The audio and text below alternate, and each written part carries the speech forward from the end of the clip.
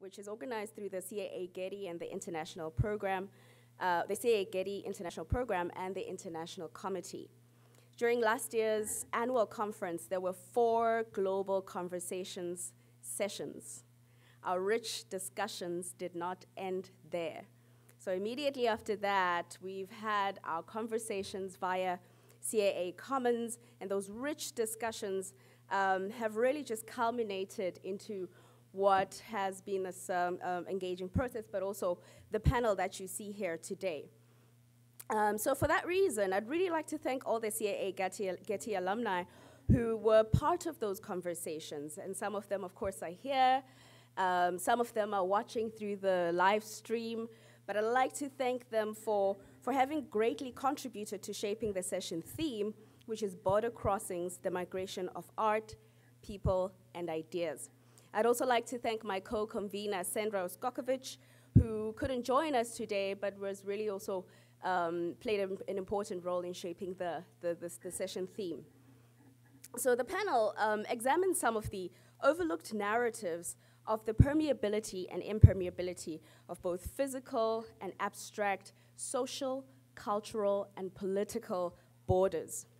It, in some ways, evokes Doreen Massey's argument that places are processes. They do not have boundaries in the sense of divisions which frame simple enclosures. Places do not have single, unique identities. They are full of internal conflicts. She also reminds us that globalization of social relations is yet another source of and reproduction of geographical uneven development and calls for a global sense of the local, a global sense of place. So today, these discussions will be looking at the paradoxes, the predicaments that we face today with the continuing reinforcement of boundaries, but also the moments when those boundaries become permeable and fluid. So it's my pleasure to present the panel today, but I'll start with thanking our discussant, Professor Saloni Mathur, for agreeing to be part of this process. She's the professor of modern and contemporary South Asian art in the Department of Art History at UCLA. So thank you so much in advance for being here with us. Our first speaker will be Cézar Bartholomeu, who is an artist and professor of art history at the Department of Creative Arts,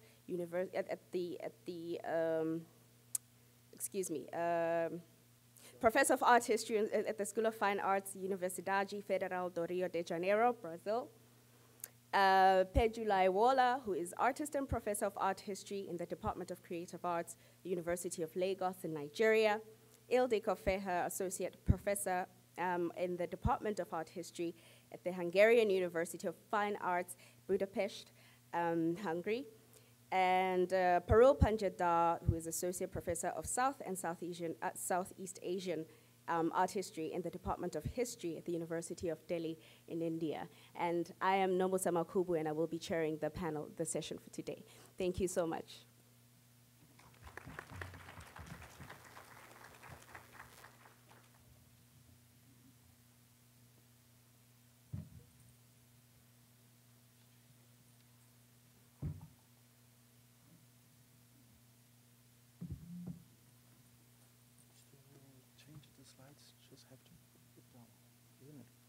Hello.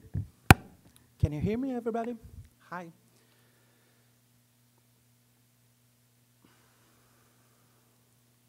I would like to thank everyone involved in getting us here, and Nomusa for taking care, Janet Landy, and of course the Getty Foundation, and your presence here. I would like to start with 2 quotes.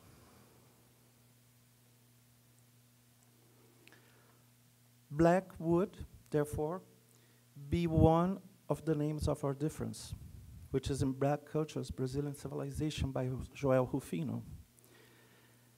And the second quote, in fact, according to Arendt, what makes the savages different from other human beings is less the color of their skin, but then the fear that they behave like a part of nature, that they treat nature as their undisputed master. Nature thus remains, in all its majesty, an overwhelming reality compared to which they appear to be phantoms, unreal and ghost-like. Oh, thank you for that. That's better. Otherwise, I won't be able to read.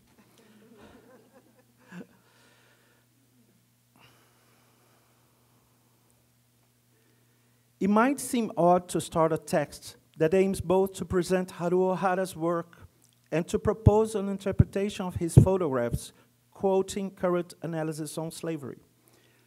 Especially if we know that slavery was finally abolished in Brazil in 1888, and Ohara was born in the Kochi province in Japan in 1909.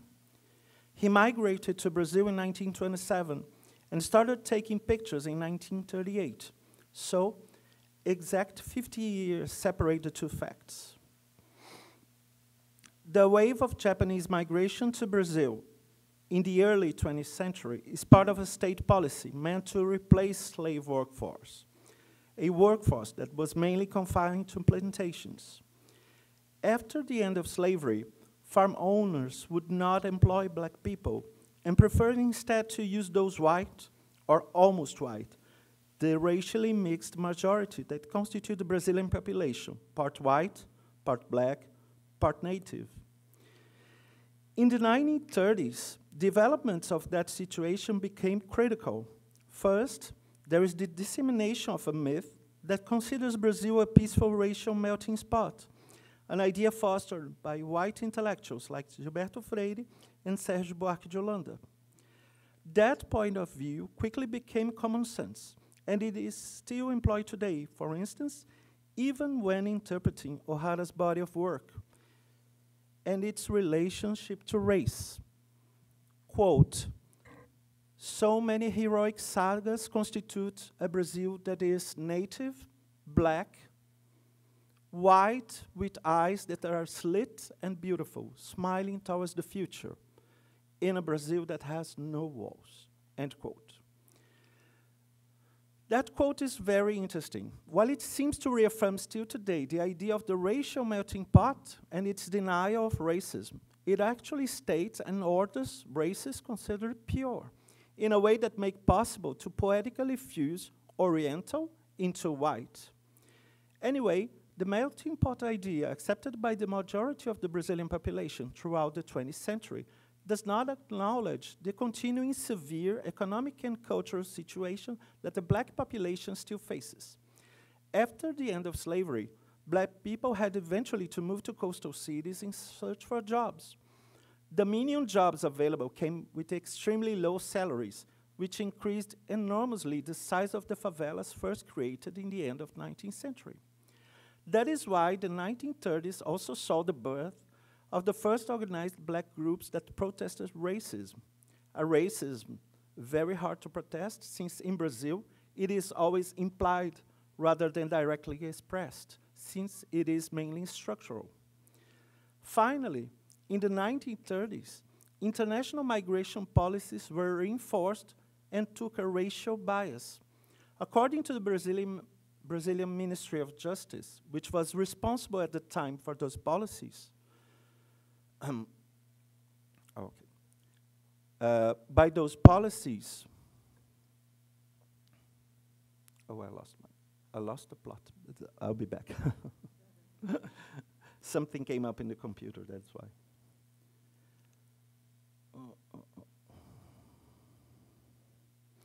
Okay, finally in the 1930s, international migration policies were reinforced and took a racial bias. According to the Brazilian Ministry of Justice, which was responsible at the time for those policies, some immigrants were desirable and some were not. Immigration, according to their own words, was a way not only to bring new agricultural workers, but to whiten the Brazilian population. That's what the government said. Nonetheless, those migration policies in the 1930s included the Japanese. They were white, or at least white enough.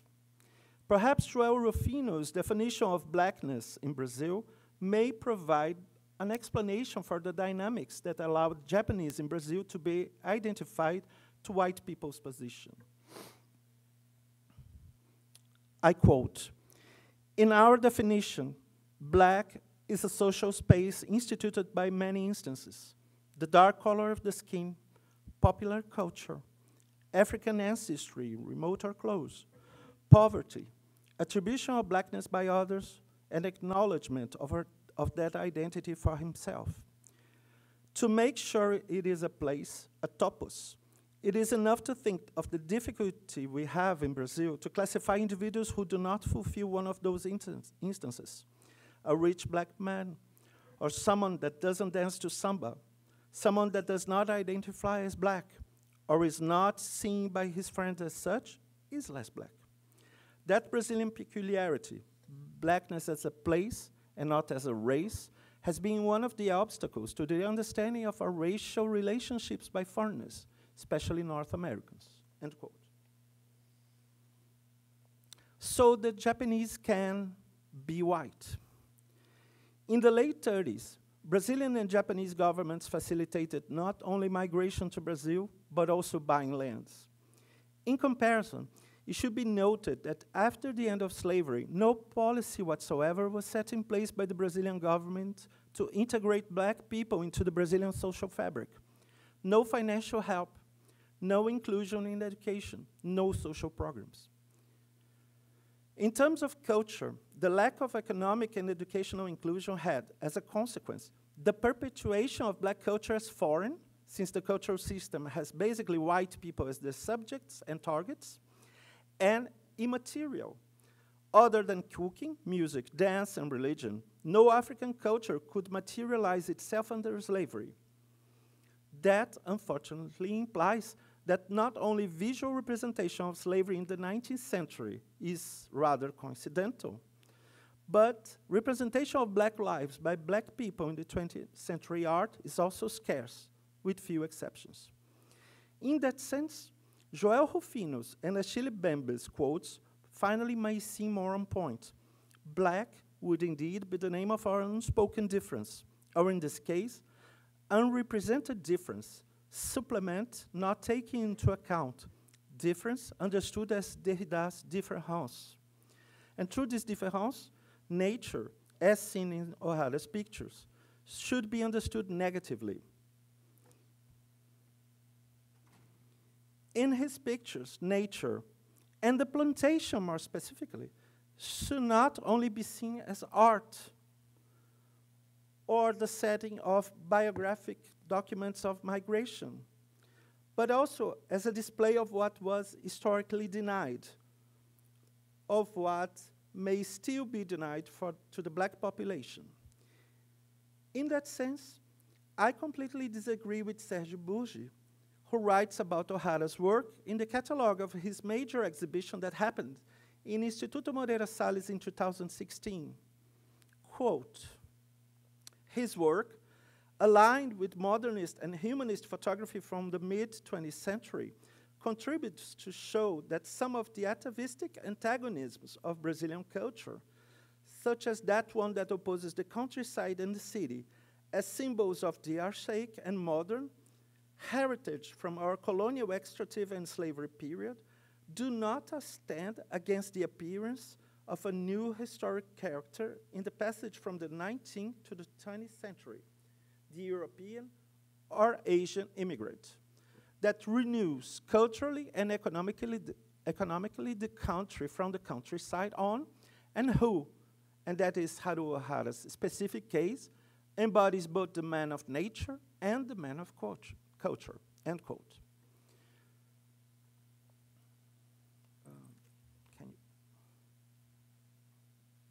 I hate that. The social and cultural relationships that constitute Brazil do resist the presence of the immigrants. However complex social relationships may be in Brazil, a complexity that, according to Darcy Ribeiro and Sueli Ronick, will not necessarily adhere to the purity that constitutes binary colonial identities. As we read in Rufino's quote, immigrants are quickly situated within the colonial modern frame, valued as people who come from sovereign countries with a sovereign culture, and therefore their presence in nature as workers do not imply that they were men of nature. They do not belong to nature as black people did. Their presence does not solve or change the atavistic antagonisms of Brazilian culture. If anything, immigrants move within it. Unlike the archaic ghosts expressed in Mbembe's quote, who remained tied to nature, reduced to their work capability, and later on, as ghosts trapped and limited to a naturalized, unjust social structure in big cities, immigrants will seek modernity in life as in images. Ohara, as I said, bought his farm in 1933 after 6 years of working in the São Paulo countryside. He bought a camera and started taking pictures from 1938 until 1973, when his wife died, and he decided to abandon photography altogether. During this period, he actively photographed mainly one thing, nature, producing around 20,000 films, many of which still remain unseen. Nature limited to his farm, but connected to spirituality, society, culture, family, and work. Circa 20,000 images already made public allow us to categorize his work in two main periods, 1938 to 51 and 1951 to 73. In the period ranging from 38 to 51, we see nature photographed in black and white. His farm was one of the first ones acquired by the Japanese in Londrina, Paraná, a city located in the south of Brazil. In 1951, the farm was expropriated by the government to build Londrina's first airport, and then his artistic endeavors gave way almost entirely to vernacular photography. Although nature remains a recurring interest after that, it stopped being a fundamental everyday experience. We do not get to see big landscapes or people working in nature anymore. His environment has clearly changed, and from 1958 on, color images abound. Color images of small trips, family gatherings, birthdays, and marriages abound, with very few exceptions, like these I'm going to show you now.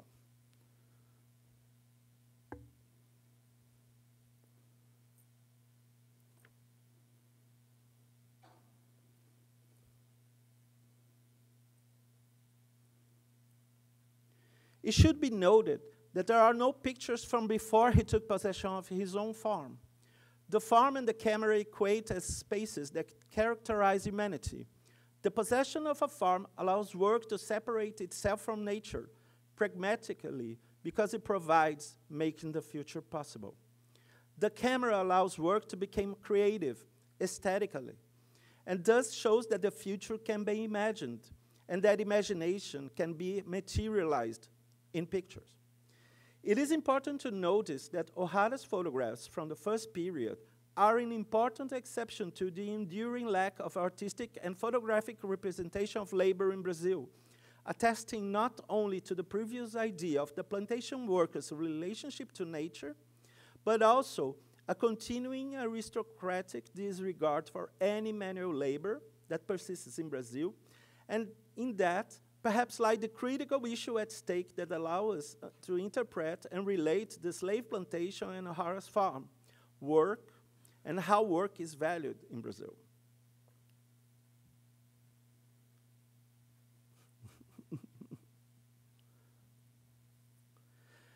That first period of Ohara's work, produced from 38 to 51, is, without exception, the object of study, interpretation, and presentation by Brazilian scholars and curators. Most of these photographs benefit from an artistic status, since they reunite both cultural issues regarding migration, poetic comments on everyday life in the farm, and proto-modern formal experiments.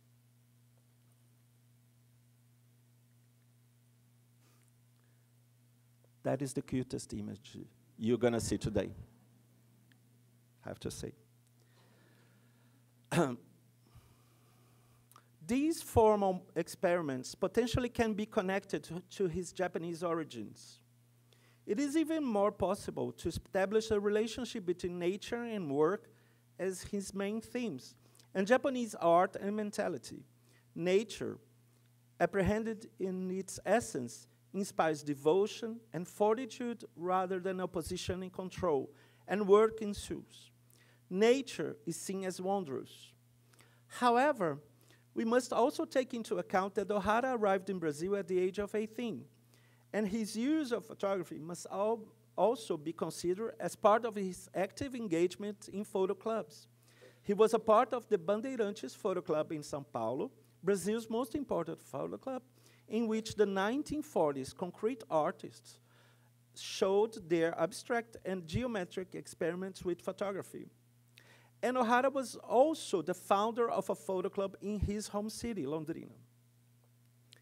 Interpretation of Ohara's works by critics and scholars tend to follow these categories. That is, aesthetic, document of migration, and proto-formal experimentation. Some critics tend to focus more on aesthetic interpretation of his early images, whereas some assume the pictures are transparent documents of migration, its importance tied to the artist's biography, to the social rituals, to the preservation of Japanese values, and adaptation to Brazilian culture. In both interpretations, I see limitations, as they downplay the larger cultural and critical context by repeating two familiar processes. Art is seen as aesthetic, something formal, severed from a larger symbolic meaning by being connected, essentially to expression. And the photograph is seen, that is a second idea, and the photograph might be seen as aesthetic, anthropological object. That is, its aesthetic project's scope and complexity muted, and its context decontextualized and or devalued, as to state past as past, and as such to placate past or present cultural tensions. In Brazil, the idea of art is historically located within the colonial system. Not only traditional values, artistic values, were imported from Europe in the 19th century, but the art system is formed and maintained by a cultural elite that still identifies with those 19th century values. They identify themselves as white, aspiring to be Europeans. And thus, art exists in an alienated system where the most poignant social drama is sublimated, aestheticized, misrepresented, or not represented at all. In that sense, it comes as no surprise that both qualities of discourse conveyed about Haruo Ohara's work are themselves aesthetic. Aesthetic understood as devoid of political stance, avoiding the ghosts of those that were reduced to their workforce or those removed and substituted by the immigrants. Of course, it is not Ohara's role or his pictures to assume that political stance. The political issue at stake here is a ghostly persistence seen by the historian. Nature in Ohara's plantation is seen as limitless, giving and sort of benevolent. It provides to everyday life meaning and sustenance. It provides the possibility of poetic aspiration for the sublime. Fruits, as you've seen, stand not for money, but for the future. Work is seen as something positive, dignified, and intrinsically humane. After all, in Japanese mentality, quote, absolute harmony is not attained through effort. Instead, the casting away of desire, will, and self itself is what is required, end quote. However, it is true that Ohara's models although it is true that Ohara's models show selflessness in relation to nature, something that makes them initially perfect as workforce, we see no indication that they see themselves as part of nature. They are, after all, representing themselves as part of culture in nature, both in form and in themes. A foreign culture that therefore cannot be deemed primitive and dismissed. Somehow, The pleasure we derive from Ohara's pictures is exactly the fact that they display ascension, but as a farce. He's occupying the place of the slave and the plantation, and the fact that they are working can be poetic because it is known that it will pass. If anything, the second phase of Haruo's work expresses, however, that his aesthetic project is tied to the farm, to his being conditioned to a pre-modern life. His drive is clearly lost as the immigrant finds his place in the city in the 1960s and 70s. And his relationship to nature becomes completely pragmatic, pragmatically white, to the extent that he finally photographs not only black people and their culture as passing curiosity, representing the ghost of the plantation as displaced in place and in culture, but he also photographs vernacular images of Japanese-styled southern Brazilian landscapes made out of butterfly wings, something a tourist would do or collect. The images are not good because that's the second phase of his work in which basically it was not anymore an artistic endeavor, but rather vernacular photography. By taking notice and collecting these images through photography, we understand that nature became triply foreign for him, since nature, Japanese culture, and their relationship all became up for consumption as exotic. The irony of his own displacement, in this case, the second one, should not be lost. Thank you.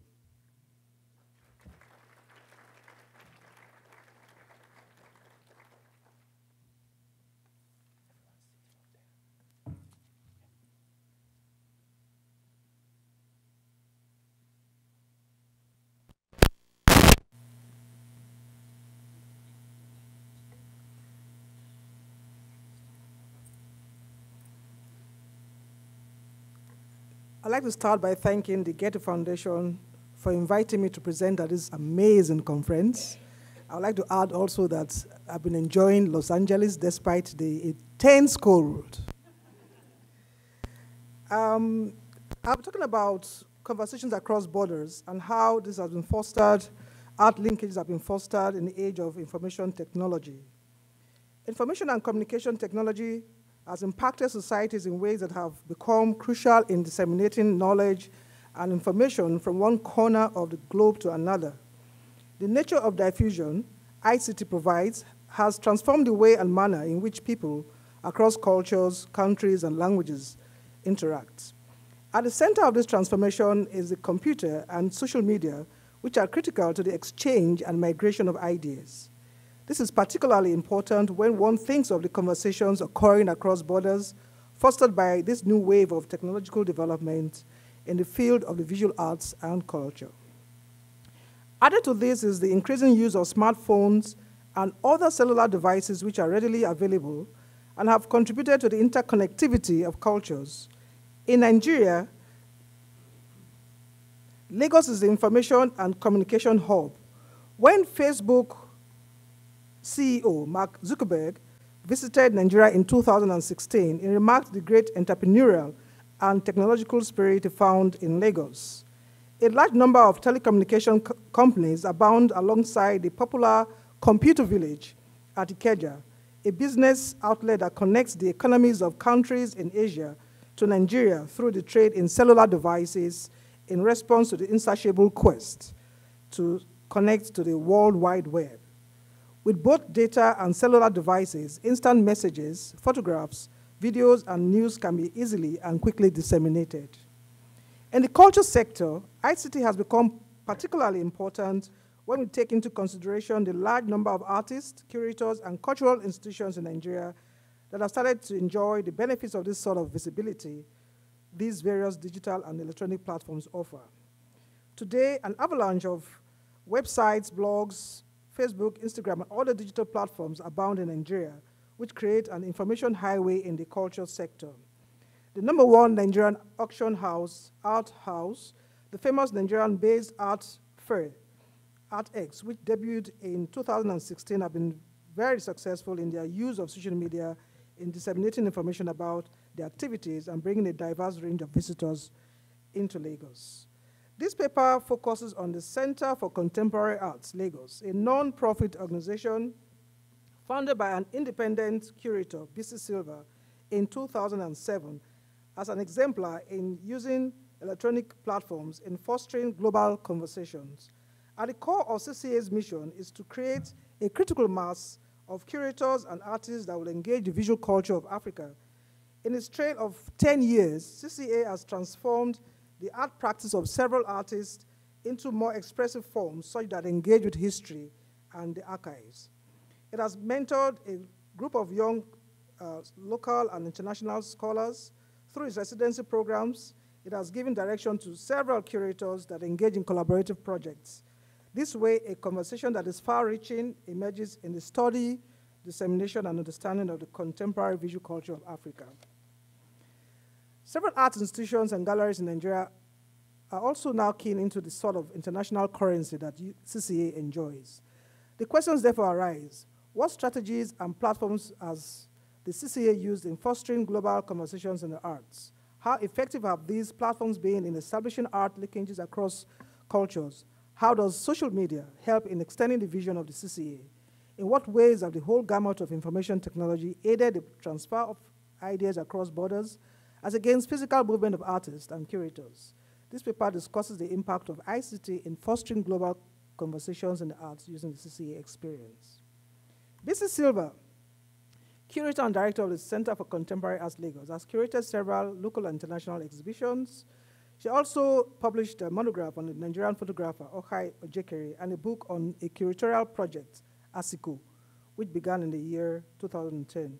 Her pedigree as an international curator in many ways lends credence to the Center for Contemporary Arts.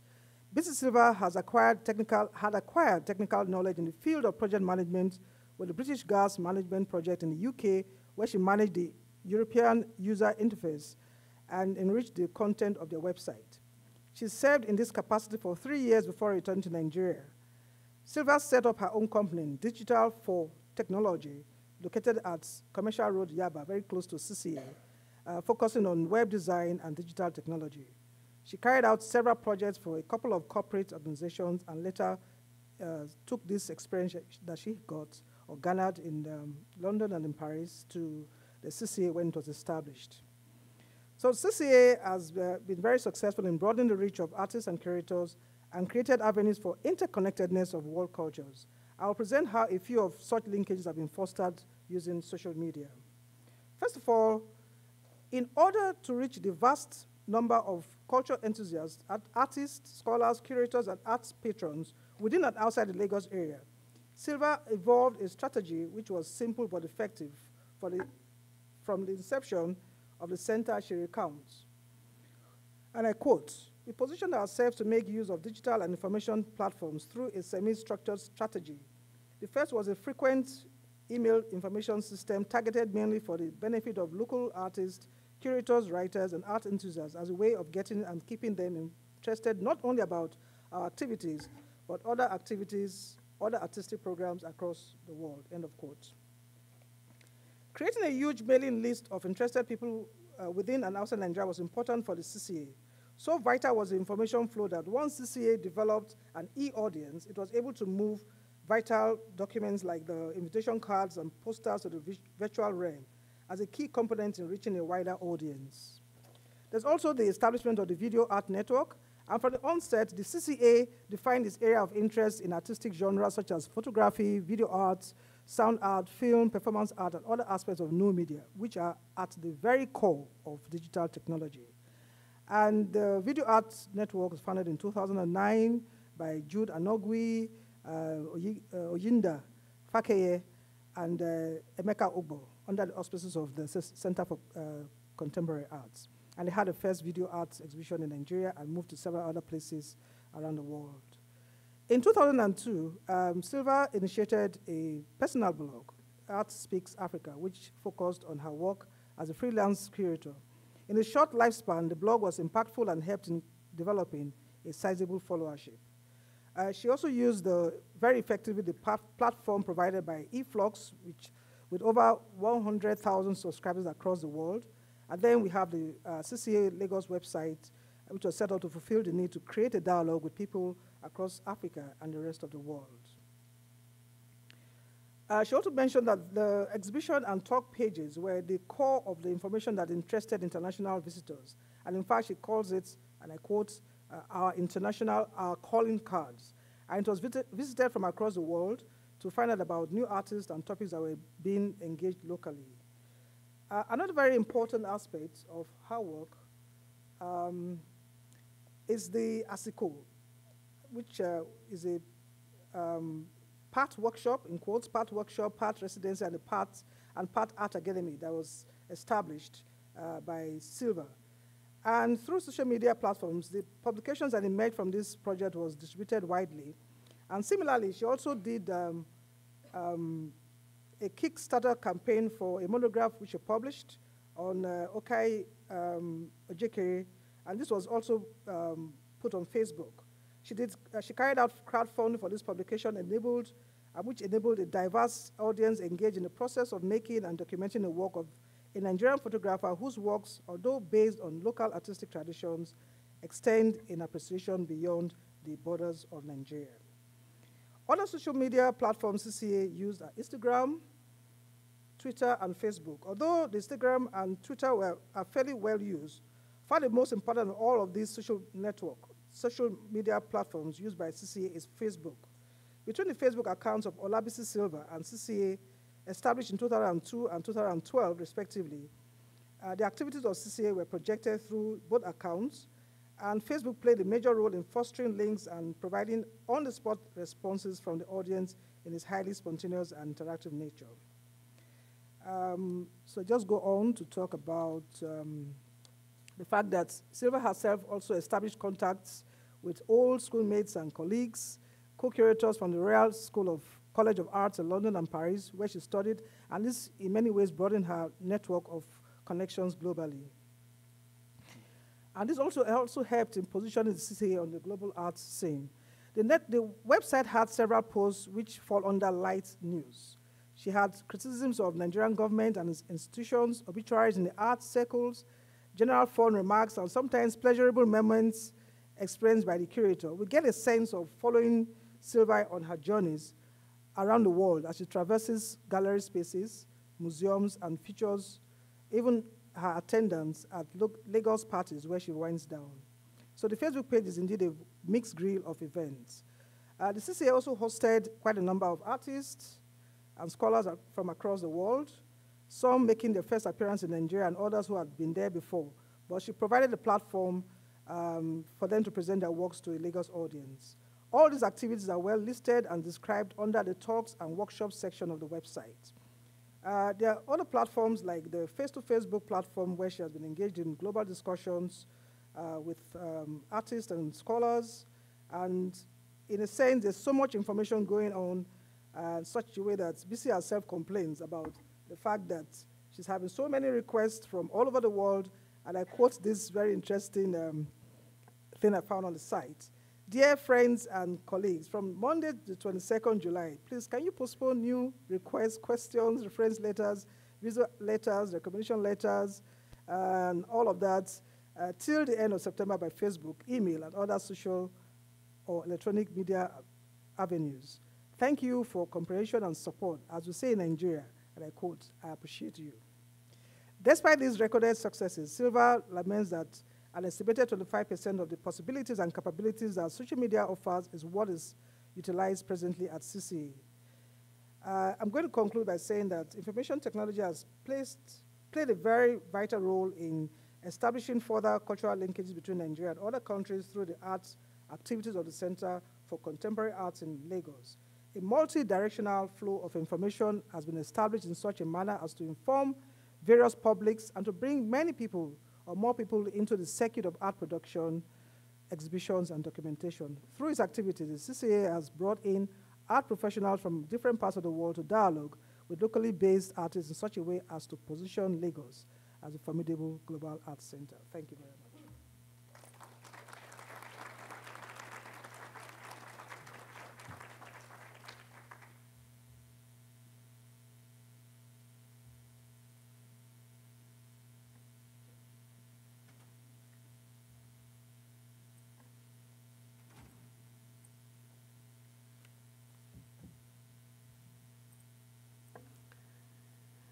Good morning, everybody. First of all, I would like to express my many thanks to the CAA and the Getty Foundation for support my travel and presentation. Yeah, I try.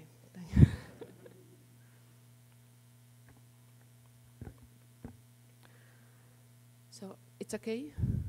No, not yet. And now, okay. According to politicians discussing the immigration of refugees to Europe, we are living in the most critical times since World War II. My country, Hungary, is on the migration route from Syria and the Middle East to Western Europe. It will be a long and difficult process to understand the current migration waves, every aspect and social impact. There's no doubt that art and artists reacted immediately and in a very sensitive way to these social challenges. In recent years, it is more often than not that we can see exhibitions or individual works of art in art galleries and public spaces in Western and Eastern Europe, alike that are a reflection on issues raised by migration in one way or other. Very good example is the camp. Camp means a Center for Art on Migration Politics. It's a non-profit exhibition venue for art discussing questions for displacement, migration, immigration. The center is located in the Trampoline House, an independent community center in Copenhagen and Denmark. In the meantime, the topic of art and migration has generated considerable literature as well. Only some of the most relevant, Julia Kristeva, Judith Butler, Susan Sontag's works. We must highlight the importance of D.G. Demos studies. Demos' works focuses on the intersection of contemporary art and politics, particularly in the areas of photography and moving image art. I'm convinced that we, art historians and professors, have the responsibility to study, document, and evaluate these products in every possible aspect. Our most important task is to prepare a precise documentation of these phenomena and start to research its artistic angles. It is obvious that politics and migration are very closely linked. What's more, they are inseparable, since migration is tied to notions such as xenophobia, racism, and exclusion, and uncertain future. Still, the way artists, historians, scientists deal with it and elaborate the theme can help avoid fears of the unknown and the unfamiliar. I would like to stress the role of the film and photo genres. Thank you. I would like to state the role of the film and the photo genre, since they primarily attempt to document and focus our attention on human lives, the fate of the people arriving to Europe through the Balkans. But the social role of these works of art and exhibition is much more, most of the time, than simple documentation. They obviously help understand the migrants' lives and bring their personal tragedies closer to everyday people. We can understand the significance of that if we consider that several conservative political parties or governments, including that of Hungary, are really are relaying people against inclusion in their political propaganda, inciting fear and hatred. The art forms of photo and film have an important role to play in such situations. In certain cases, it's also worthwhile to study the venue of the exhibitions that put migration in the center. They are often held not in traditional exhibition space, but further away from those at railway stations, transport hubs, and other public spaces, so that they could find their way to a wider audience. That is because migration affects everyone, and it is an issue not restricted to a small audience. In Europe, the issue of migration is one of the most burning social issues, part of daily politics. The heads of European governments have reacted in different ways to the issue of migration. We can find opposing views such as inclusion and exclusion, integration and board fence building. Traveling exhibitions, which change depending on which European city they arrive at, could help understand such opposing views better and bring them closer. Such traveling exhibition can include works from local artists that some local points of view may collide with global perspectives. Workshops and discussions accompanying the exhibitions also become important on such occasions. The traveling exhibition entitled On Mobility in 2006 in Amsterdam, Berlin, Vilnius, and Budapest was an example for that. In recent years, several large exhibitions held at various national museums in Western Europe. They have also undertook the duty to explain its visitors that migration is a well-known historical phenomenon that strategies over the several countries. One example is the Tate Britain's exhibition entitled Migration Journeys into British Art in 2012, which showed the history of migration in Great Britain over the past 500 years. Penelope Curtis, then the director of the Tate Britain, wrote in the preface of the exhibition's catalogue that, citation, "It is hard to define what qualifies as British, since many artists arrived from overseas to Great Britain over the past 500 years. From the 16th and 17th century, Flemish and Dutch landscape and still life painters who came to Britain in search of new patrons, the exhibition reveals how British art has been fundamentally shaped by successive waves of migration, from Hans Holbein, Van Dyck, and Oskar Kokoschka. According to Curtis, the collection of Tate Britain is called British only out of convention. Another project from London is the Migration Museum Project.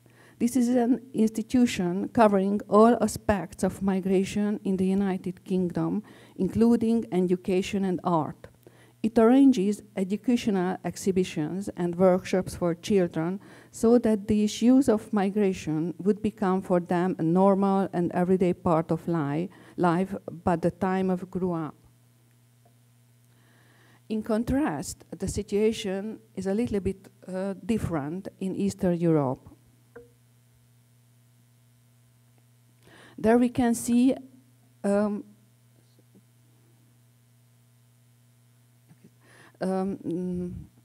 that we can see a categorical rejection of migration and efforts to halt it, keeping silent about reality, keeping silent about migrants' personal history, the real-life drama and tragedies, and stoking fear of migrants are a means to enforce political interests.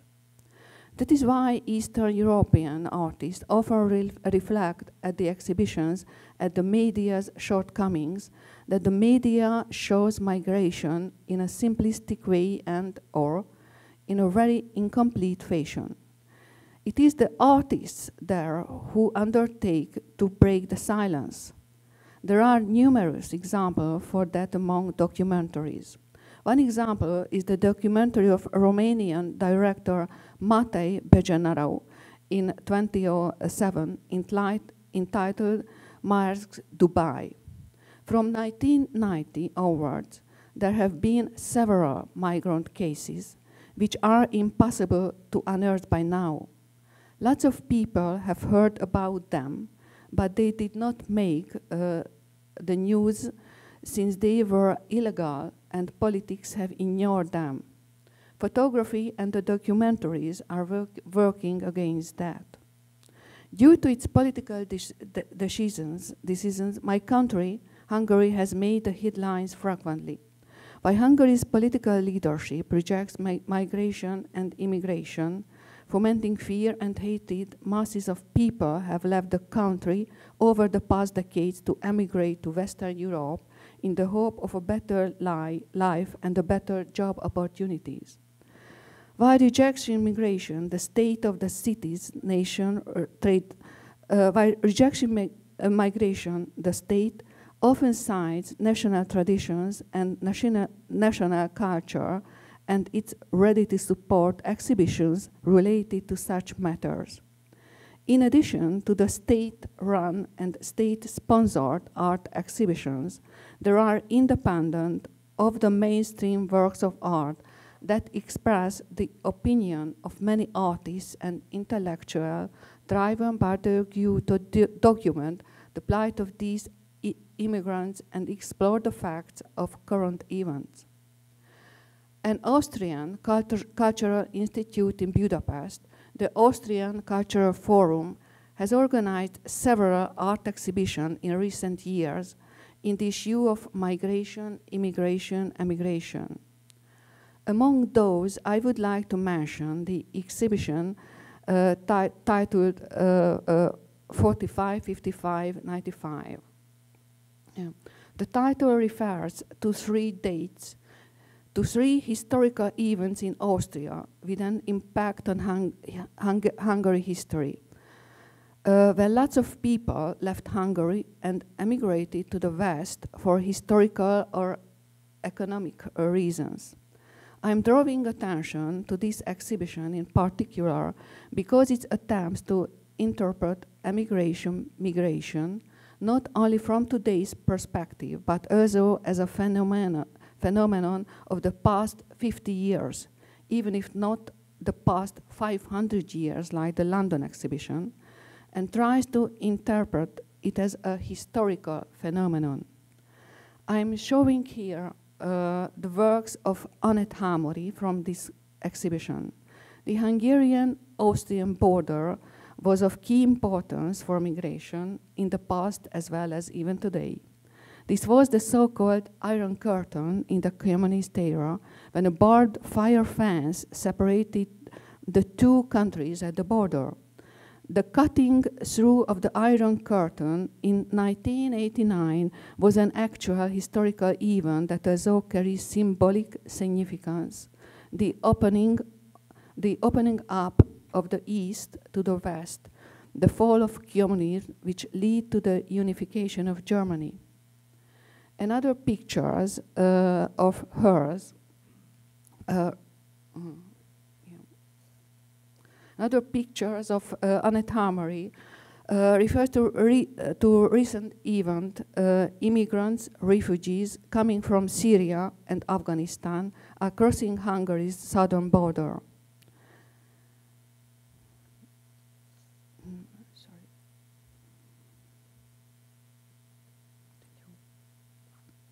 Another excellent example for migration and art in Hungary is the portrait series of Tibor Kocsis.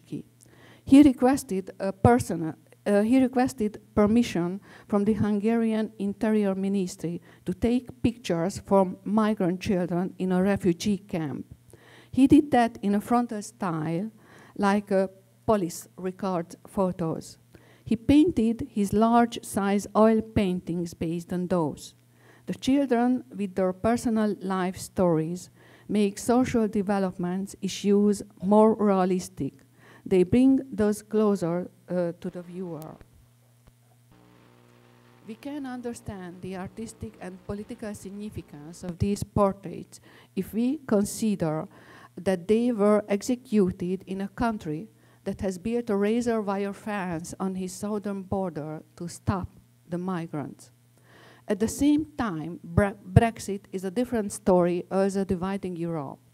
The question is not only whether the UK should remain or leave the European Union, but is also about Europe's unity as such, which is at stake.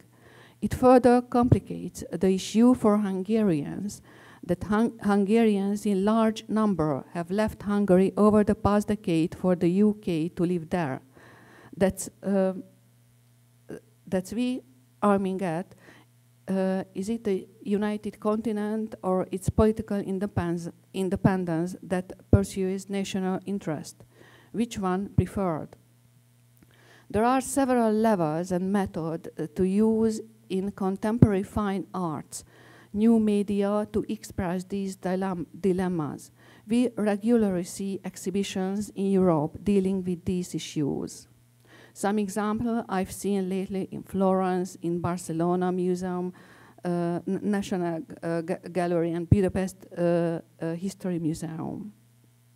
Here's another example from Szilárd Csekes installation representing the new life of Hungarian immigrant workers in London. And here you can see objects that they left behind them. United Nations report from 2002, 16 years ago, said that 165 million people do not live where they were born. I think that a few years from now, not migration and art and their relationship with politics will serve as the basic for discussion like this, but a rethinking of cultural identity. Thank you very much for your attention.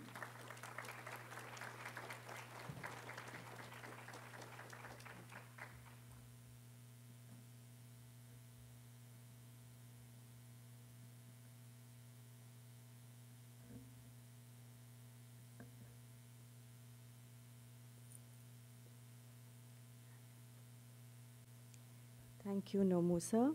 And thank you very much, CAA and the Getty International Program for this invitation, especially Janet Lande. Thank you very much.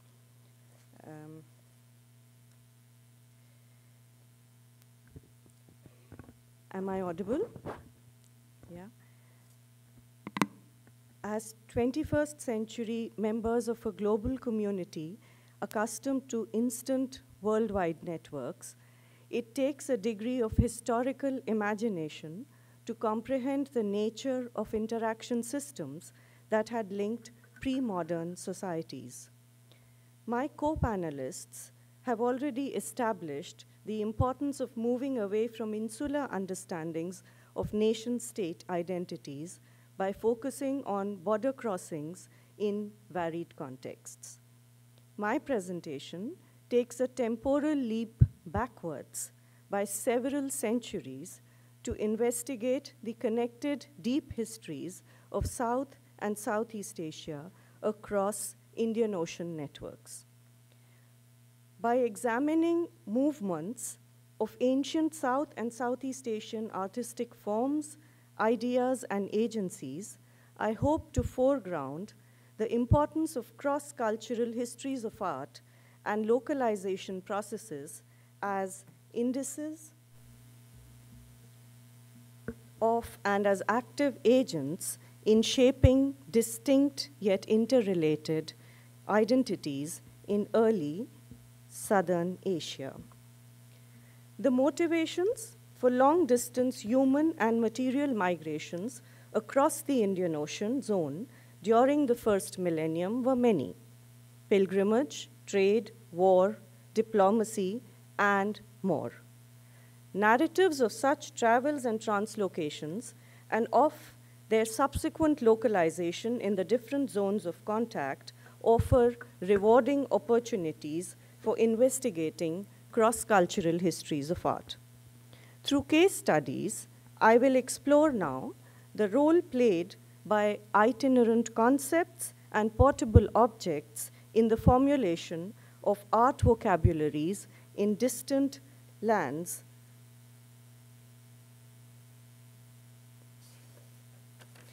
The sacred architectures of pre-modern South and Southeast Asia share much in common. Given that built forms are fixed in space and time, how are we to account for visually similar architectural expressions across vast distances? Was architectural transmission limited to the trans-regional travel of architectural concepts in the form of treatises? Did it involve the movement of artists? Were there other ways by which architectural knowledge spanned long distances? A closer engagement with sources that help answer such questions reveals two dominant modes of transmission. The transference of underlying concepts and mythologies which assume parallel yet distinct architectural forms in trans-regional contexts, and the mediation of the portable object which translates into architectural forms that reveal a closer visual correspondence than what is possible in the first case. Let us take the concept of the Meru, or the cosmic mountain, in Indian thought and its articulation in Khmer architecture.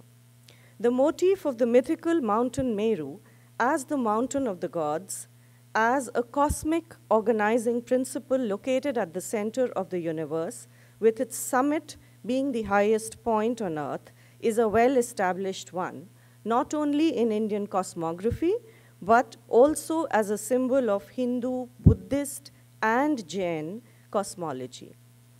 Ancient Indian literature abounds in descriptive references to the Meru as the world axis, as the central mountain with 4 buttress mountains, as the navel of the universe encircled by concentric rings of land and seas, as the mountain upon whose summit is the city of the gods, and as the orienting principle of the directions. These interpretations of the Meru have traveled as ideas along trade routes and have translated in the Hindu-Buddhist architecture of ancient Cambodia. The iconography of Meru in Cambodia signifies at once many levels of meaning: metaphysical, religious, and political. The realm of gods in heaven finds a parallel in the realm of kings on earth. It is in Cambodia that we find the most magnificent examples of temple mountains in the image of Meru, conceived on stepped terraces with the abode of God on its summit and with moats, causeways, barrays, and dikes around the pyramid mountain in the image of the continents and seas encircling the Meru. The system of barrays and dikes also served the important function of collecting and channelizing water. As state temples of successive Cambodian kings, the temple mountains also served as ritual centers of the successive capital cities. Indian Meru symbolism is localized in Cambodia on the substratum of its autochthonous belief in the supernatural powers of the mountain, in accordance with its newly felt needs for rituals of kingship and concerns of water management. Here, it is a cultural idea, that of the Meru, that has traveled and generated newer visualities in a manner that is parallel but distinct from what is encountered in India. The idea journeys ahead to generate newer imageries. But the trans-regional movement of artistic knowledge and forms across Southern Asia is not limited to the transmission of concepts alone. There is substantial evidence for more tangible transfers of artistic know-how.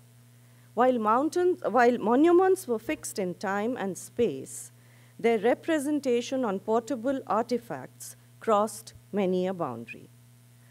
Architectural imageries incised, carved, or painted on portable objects, votive offerings, terracotta ceilings, illustrated manuscripts, miniature models of stupas and temples, and stele engravings were carried by pilgrims, traders, priests, and monks on long-distance journeys.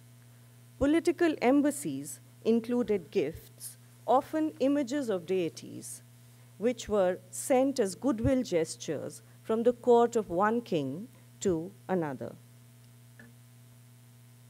Pilgrimage to sites rendered sacred by myth or history has been a prevalent Indic practice since ancient times.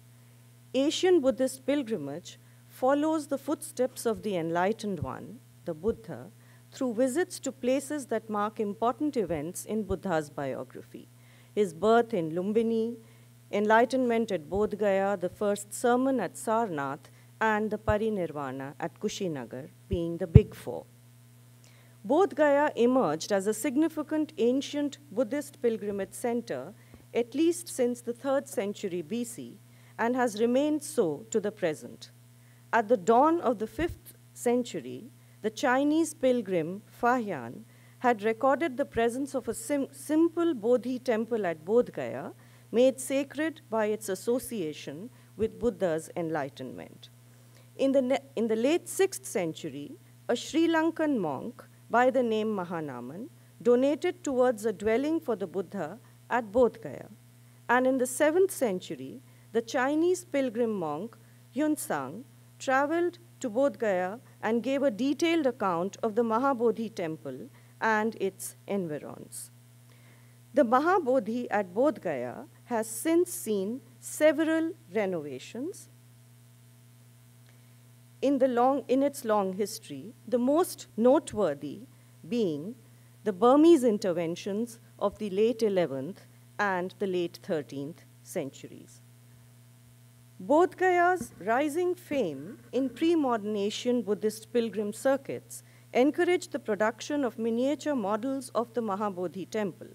About 15 to 20 centimeters tall, these temple models were portable and could be carried across long distances. John Guy has recorded at least 20 such miniature Mahabodhi replicas from the 10th, 11th to the 15th centuries that survive to this day and belong to various parts of the Asian Buddhist world, a majority from Eastern India, but also from Nepal, Tibet, and Myanmar. Most of these tiny temple models are carved in dark gray schist, typical of sculpture from Bihar in Eastern India, most likely prepared in a stone carver's workshop near Bodh Gaya. These miniature Mahabodhi replicas appear to have served multiple functions and carried multiple meanings, as pilgrim mementos upon return from Bodh Gaya, as meditational aids or three-dimensional mandalas, as a token or gift for those who aspired but could not undertake arduous pilgrimages to distant lands. The Mahabodhi replicas also served important architectural roles, inspiring, as John Guy has shown, the making of at least 7 full-sized actual temples in various parts of Asia, built in the near likeness of the Mahabodhi prototype at Bodh Gaya. These pan-Asian constructions of Mahabodhi temples include the Mahabodhi at Bagan in Myanmar, which is the closest in form to the Bodh Gaya Mahabodhi. Another copy of the Mahabodhi, the Shwe Gugi Pagoda, was built under the patronage of the Mon King Dhammacheti in Lower Burma.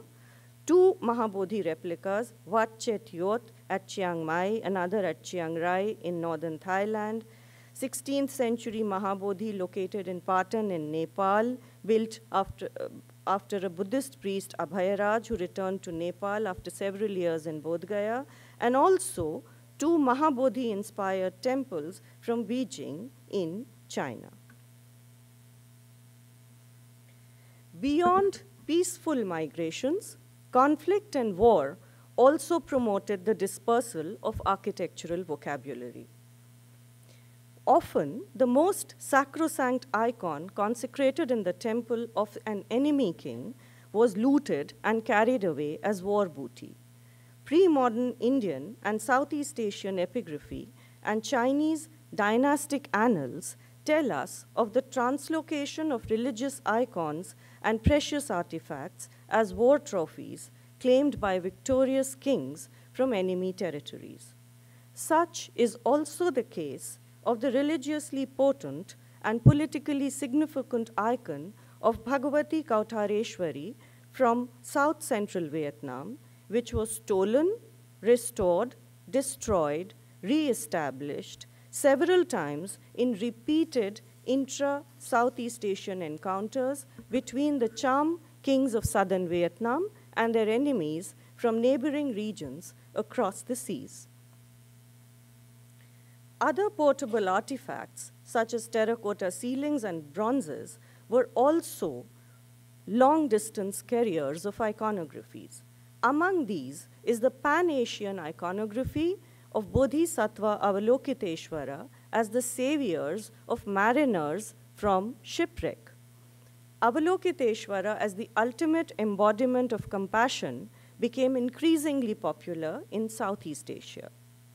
Though based on Indian prototypes, local beliefs in each of the Southeast Asian regions had an important role in transforming iconographies.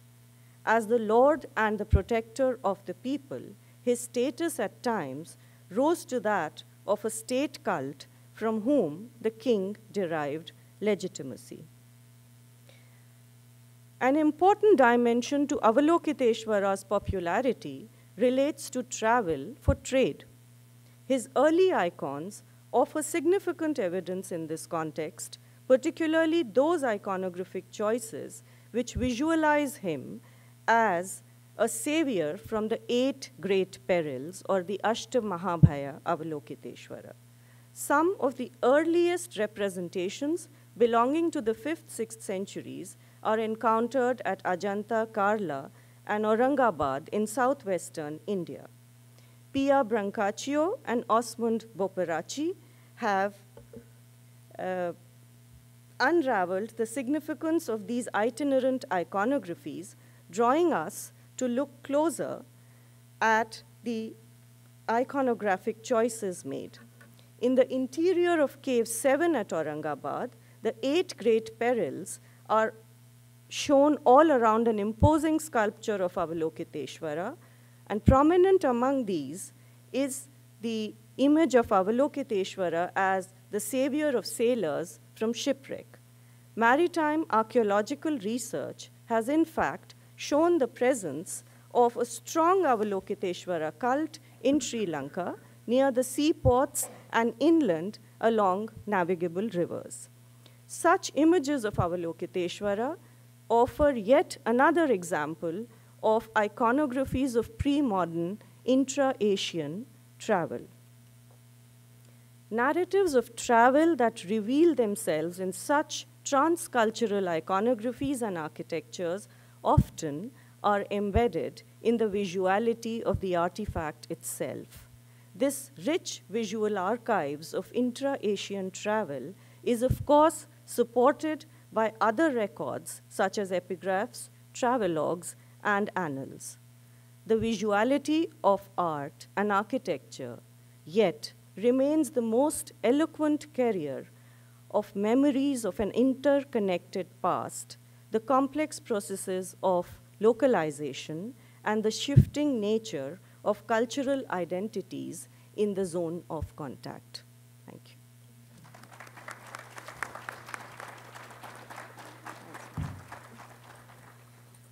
I'd like to invite Professor Saloni Mathur as a discussant.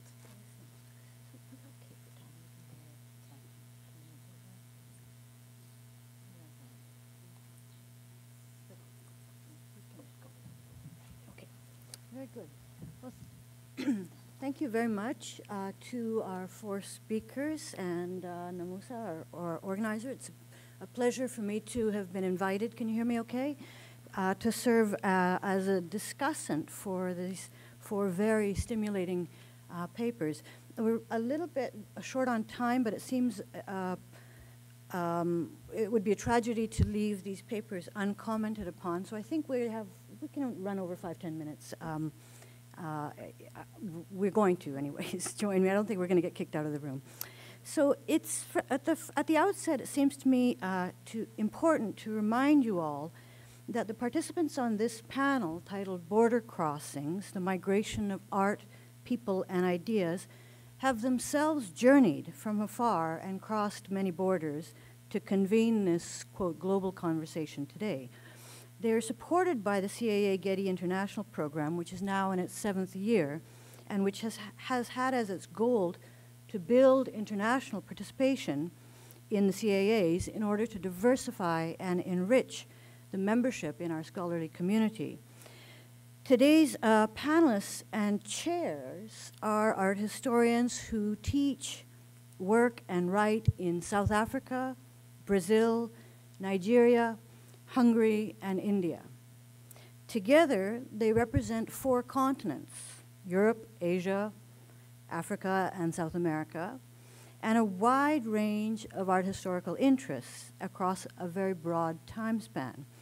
In other words, this is no armchair exercise about an abstracted topic, migration, but a kind of intellectual practice grounded in a dialectic between a shared approach to history on the one hand and a situated understanding of the present on the other.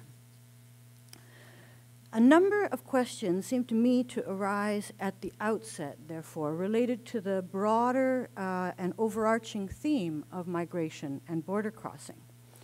What kind of analytic or optic does this provide? Is it a methodology in the disciplinary sense, an art historical methodology, or is it more of a perspective or a thematic focus, one that clearly rejects stasis in favor of fluidity, mobility, and the interconnectedness of the world?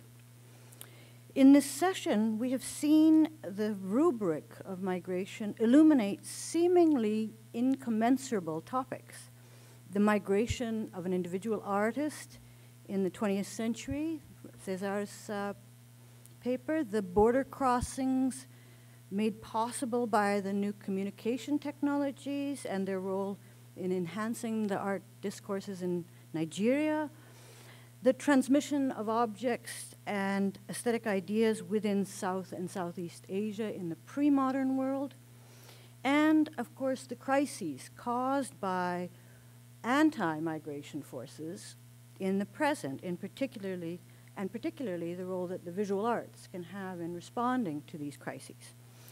So this leads to an opening meta-question. For me, is that too many things? Is there anything we could conceive of outside of this lens and optic? Does it make sense, in other words, to think of the migration of people, art, objects, and ideas together as a coherent inquiry?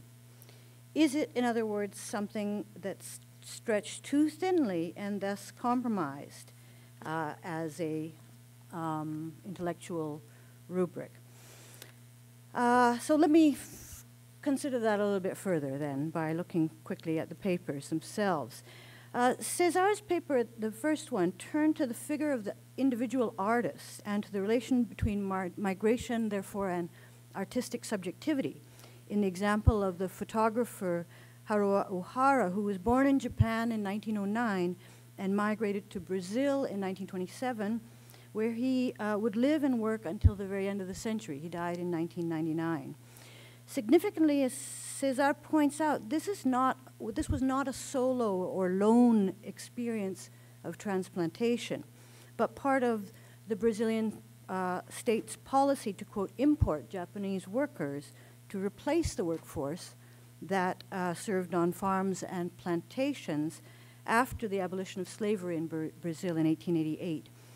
Locating Ohara's journey within the migration policies of the Brazilian state and its shift to a, quote, melting pot ideology in the early 20th century, Cézar points to this complex dialectic between photographs of nature, the farm life and the Brazilian countryside, and the more, quote, to use your word, pragmatic scenes of family life that dominate his second phase of work during the 1960s, often read as a kind of a record of his adaptation and assimilation to Brazilian life. Cézar suggests that this, quote, assimilation is actually entangled in the complexities of Brazil's unique racial fabric. But I was also struck by the strong outsider quality of Ohara's rural, that is, non-metropolitan photographic practice. He lived in the country on a farm his entire life, is my understanding. Which led me to the question, how does the rural-urban tension further complicate the story of Ohara's sort of modernist migratory aesthetic? If we think about, let's say, Raymond Williams' understandings of the country and the city, even for Williams still, migration and its contributions to an avant-garde had a metropolitan base. So how do we understand Ohara then as belonging to non-belonging to the cosmopolitanism of modernism in the metropole? Peju offers a case study from Nigeria, namely the platform of the CCA Lagos, the influential art center founded by curator B.C. Silva in 2007, intended to raise the critical engagement with contemporary art in Africa, especially new media and experimental forms. The way that the CCA has employed communication technologies, namely internet, social media, and web-based platforms, has been especially transformative, she argued, in a developing or post-colonial society such as Nigeria, because of its nurturing of connection, raising visibility, discussion, and debate. At this point, I think we could all recognize in Peju's account the validity and centrality of what we might call, for lack of a better term, globalization's electronic frontier. By this, I mean, of course, the radical new potential of technologies for the migration of knowledge and for connecting human beings across time and space, and by extension, for galvanizing the discourses of art. But by definition, this terrain is a moving target and an entirely unprecedented and experimental horizon whose uses and abuses are also, of course, well known. I'm thinking, of course, Facebook and its role in election control and the ever-present commercialization of these platforms. In relation to art, the internet and social media can foster engagement in all the ways that Peju has shown. On the downside, it can also produce a thinness of quality, a lack of depth of writing, and a perpetually sort of distracted forms of reception by the kind of instant like functions of Facebook and Twitter. We all quickly like and move on, as you know. So a question that then arises me, raised by Peju's own critical assessment of the Lagos situation, is that how should we continue to think, to paraphrase your subtitle, about, quote, fostering linkages in the information age. I just got a gesture that said time is up, but can we take 5 more minutes just to finish the summation?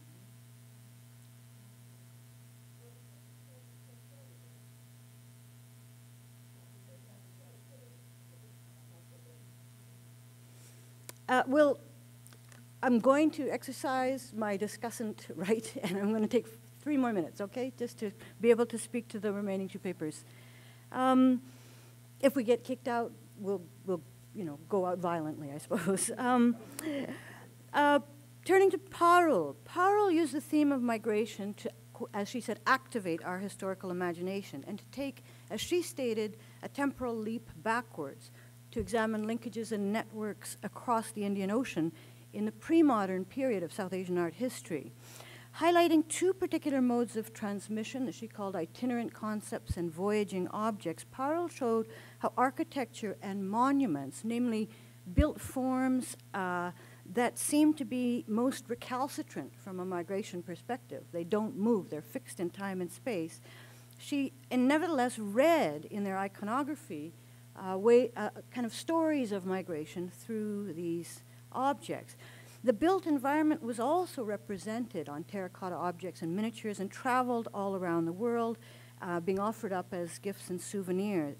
And in the case of the Mahabodhi temple, for example, these appear to inspire similar buildings in other parts of pre-modern Asia, namely in China, Burma, Thailand, Nepal, and Tibet, this extraordinary proliferation in the pre-modern era. What Parul argues is, therefore, a, quote, rich visual archive of intra-Asian travel, raised a question for me, which is that how do we then, in such a application of the methodology to the pre-modern period, how do we also continue to avoid the original copy dilemma and the hierarchies, of course, that the idea of a replica and then the reproduction generate? It reminded me, that kind of problem of roots reminded me of Cézar's sort of objections to interpretations of, by the Brazilian critics, of Ohara's photographs that search for the kind of Japanese origins, right, of his aesthetic. In other words, the hunting for the primacy, the originary moment.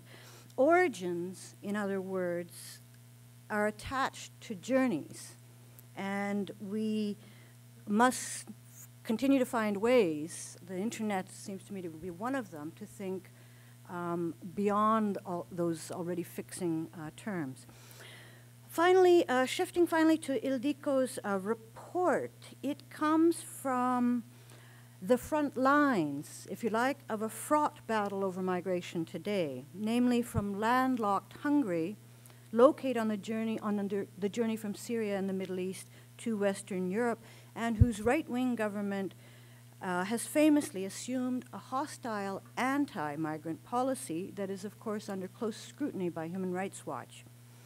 Citing T.J. Demos's work that focuses on the intersections between art, activism, and contemporary politics, Ildikó points to the responsibility that we, as professors, art historians, and students of culture, have to research, document, and engage with the very damaging effects upon human lives for those, unlike ourselves in this room, who are denied the entrance and mobility that migration entails. Here, it seems to me, the rubric of migration and mobility must be conceived necessarily through a dialectics of the crisis caused by immobility and detention. Ildikó's concerns drawn from the situation in Europe should not be lost upon those of us who work in North America today, where border walls, mass deportations, and so-called Muslim bans have become, in the past year, also official government policy, and where xenophobic fear and anti-immigrant hatred has found expression in entirely unprecedented ways in this country. Ildikó's question is worth, therefore, repeating and putting to all of us yet again. What is and can be the role of art in such a situation? And how can and should art history respond to the hostile real wave of anti-migrant sentiment that we see today the world over? In other words, finally, as borders themselves become strengthened and fortified, it becomes all the more clear how important a migration perspective is for humanistic understanding. For borders and boundaries are things that are continually remade and unmade and are therefore mutable and subject to change. Artists, curators, teachers, through imaginative acts, can help counter the terrible hold that far-right thinking has gained on the collective psyche, and we can interrogate how certain views become normalized and acceptable and refuse the acts of violence and militarism that border politics unleash. To the extent that all of the papers today have highlighted border-crossing interventions that support alternate ways of seeing, they can be viewed as already having journeyed across an important threshold of some sort. Thank you. Sorry, thank you.